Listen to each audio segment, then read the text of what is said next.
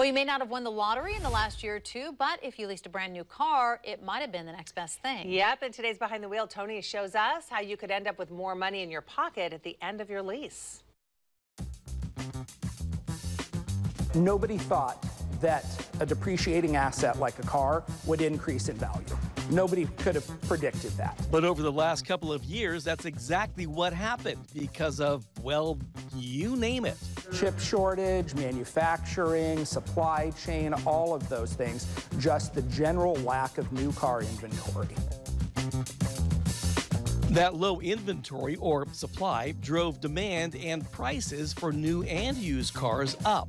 The result? You can now buy out your car for far less than what you can find that exact model at a pre-owned. Wade happens to work with BMW, but anyone who started a lease in early 2020 with any automaker took an unexpected turn down Easy Street. Say it was a $50,000 car, and you did a standard 3-year, 36,000-mile lease. And at the end of that lease, it was determined that the value of the car was going to be $29,000. 3 years later, the value of that car is really $35,000. So that's the difference. In that scenario, you'd be up $6,000. You're up $6,000 if you sell it. The money doesn't stay there. Book values change. And that change is already underway. The market is starting to come back down. So it's just like a home. Equity is there, but it's not realized until you sell. If current trends continue, the longer you wait to sell, the less equity you're likely to have. So if your plan is to sell your leased car, do it sooner than later.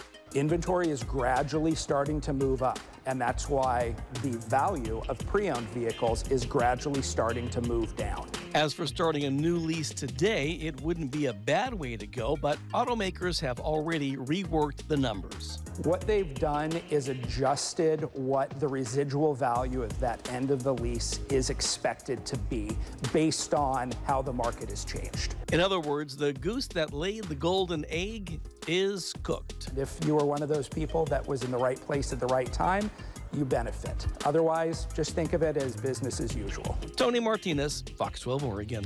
Sometimes here in the newsroom, they'll be like, free donuts. Well, the donuts are gone. Yeah. They wised up to it. You missed it. So, yeah, Wade makes a great point. If you intend to sell, do it sooner than later because it really is starting to kind of even out again. So inventory is going up. Is it turning out to be a better time now to buy a car because... Well, yeah, exactly, because the prices are coming down because there's more cars available. That was the whole problem last couple of years. Right, there weren't many cars, so the prices were It was horrible. We were shopping for a car during all of this chaos, and it was not fun. Yeah.